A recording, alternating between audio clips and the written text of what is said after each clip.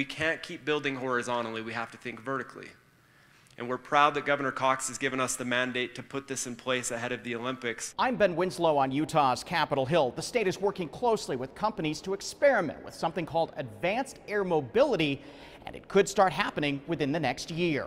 At Governor Spencer Cox's One Utah Summit in Cedar City, the crowd was shown a promotional video of Archer's Midnight Electric Vertical Takeoff and Landing aircraft.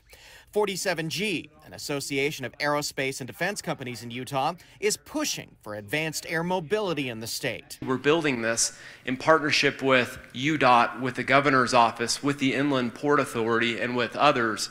And we're excited for what this means in rural Utah. The head of 47G tells me they'll start experiments very soon. So the timing is that over the next year we're going to get a foundation laid for the development to start so we can go vertical. Once that happens, we'll be able to bring a certified aircraft into the state and then through the FAA certify flight. So it'll all happen, and by the time the 2034 Olympics are here, we'll have operable routes that will help the world come and navigate Utah for the games. Starks says they're electric and quieter than typical aircraft. Better on the environment. No secret here, we have poor air quality, especially in the Salt Lake area. Utah's Department of Transportation has been involved in experiments with vertical takeoff and landing, like this one in Layton earlier this year. The plan is over the next 6 to 8 months to select 10 sites in Utah to try it, focusing on both cargo and passenger transportation. There are 49 airports in Utah.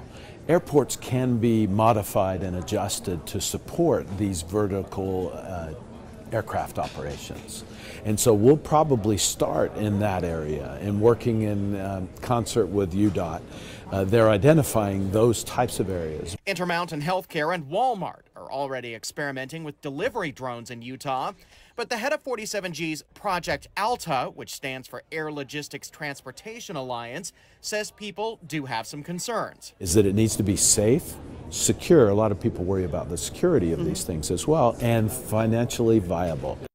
So for years now, the Utah State Legislature's Transportation Committee has been laying the groundwork for advanced air mobility, passing laws governing airspace regulations and delivery drones. They've also been working on laws dealing with autonomous vehicles. On the Hill, Ben Winslow, Fox 13 News, Utah.